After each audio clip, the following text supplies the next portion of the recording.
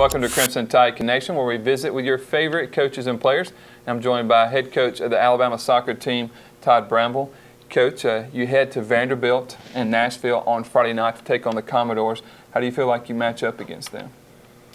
Well, it's just going to be another good, fast Friday night intense soccer game up in Nashville. They are a much improved team.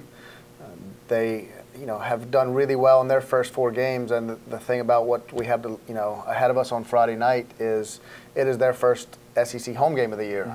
They've started out and played 4 in a row on the road, so I can't imagine the energy level of their team and their fans to finally see an SEC home game, and fortunately we get to be the ones that they get started with at home. So I know there's going to be a lot of energy and intensity and adrenaline, flowing at the beginning of that game. So we're going to have to deal with that certainly, and that's not even to mention, they're a really good team this year. Their goalkeeper's had an outstanding year for them so far, and they've got some really good attacking players as well. So it's going to be a great game. That matchup is at 7 p.m. in Nashville there on Friday night, and then on Sunday at 11 a.m. you head to Lexington, Kentucky to take on the Kentucky Wildcats. Just talk about that team. They've traditionally been a tough matchup, haven't they? Yeah, very much so. That's a noon kickoff in Lexington, and I couldn't tell you the series history of what's happened with Alabama and Kentucky, but I do know that the last 2 years they've had our number. 2 years ago we lost to them, after leading and controlling the game in the first half up there. They came back and won the game in the second half, and then beat us here at home last year. So 2 years in a row they've had our number.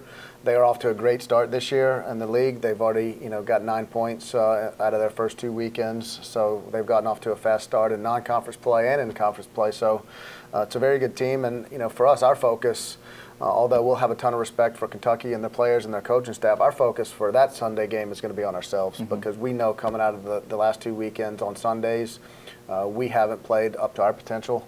So really what we have to do more than anything else is focus on ourselves and really make sure that we can get ourselves ready to play on a Sunday. And certainly the challenges are even greater when you go out and play on the road.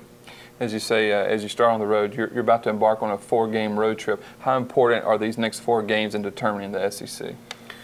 I don't think you could separate a 4-game stretch. We just have to really continue to take it 1 game at a time. This conference this year now, with the addition of Texas A&M and Missouri, not only the way they've come in, but both of those teams are undefeated in conference play up to this point. So the competition from top to bottom is very intense this year. So we're not really we know what's ahead of us, but we're not looking at a 4-game road stretch right now. We're focused on Vanderbilt.